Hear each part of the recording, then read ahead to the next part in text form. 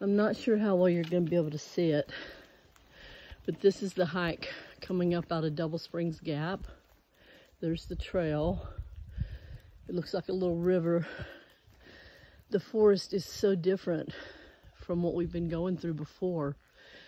And it's just magnificent. I love it. It's misty. It's a little rainy this morning, but it's just gorgeous.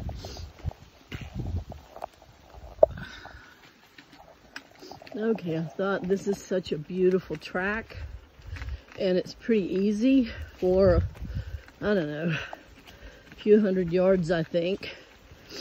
I'd just show you the trail and some of the forest around.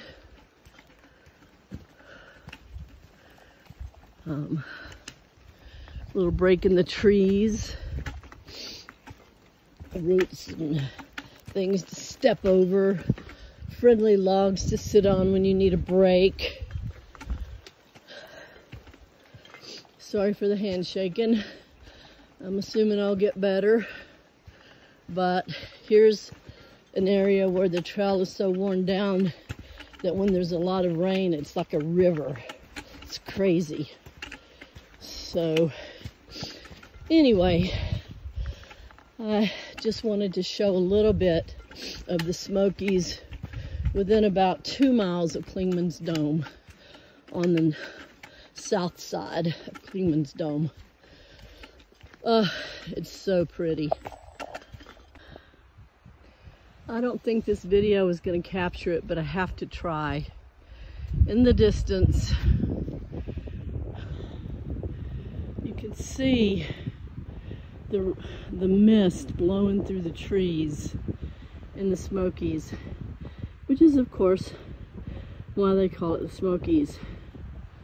I'm over 6,000 feet right now and climbing even higher to the highest point on the Smokies, and also the highest point on the Appalachian Trail, which is Clingman's Dome. It's amazing. Today I probably won't get great views because it's misty and rainy, but this view, it's magnificent. You see this? This is from rain last night, and it's rainy today, but it's not too bad. But this is the trail. Sometimes the trail becomes a river, a stream.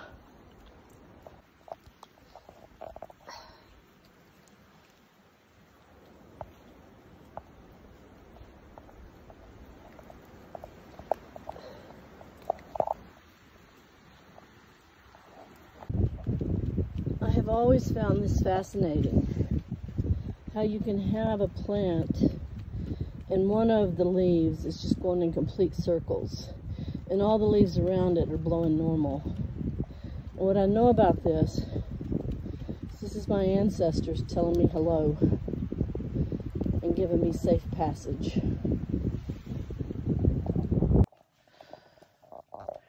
Okay, I've left the Appalachian Trail, and I'm now walking down to the parking lot of Clingman's Dome, rather than going all the way up to Clingman's Dome.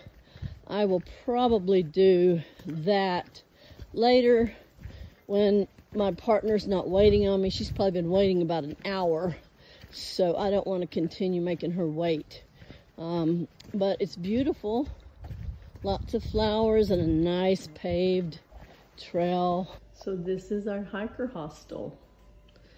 This is usually only for through hikers, but the proprietor, Renee, graciously agreed to say this is probably the nicest hiker hostel I have ever used.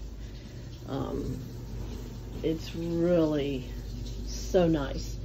They have resupply options,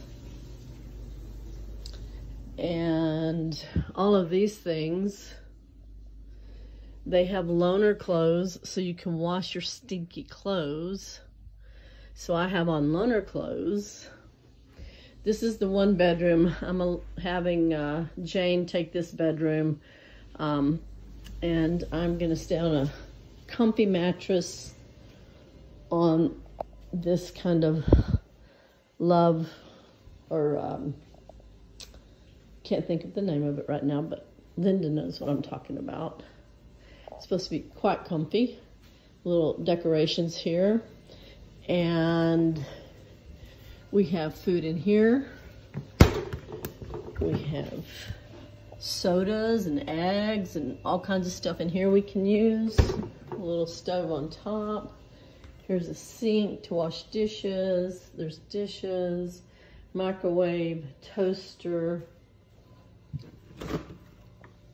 More food in here. I mean, this place is amazing.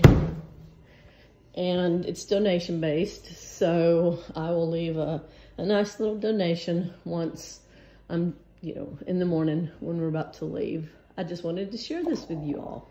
I'm so excited. I got peanut M&Ms. Look at this.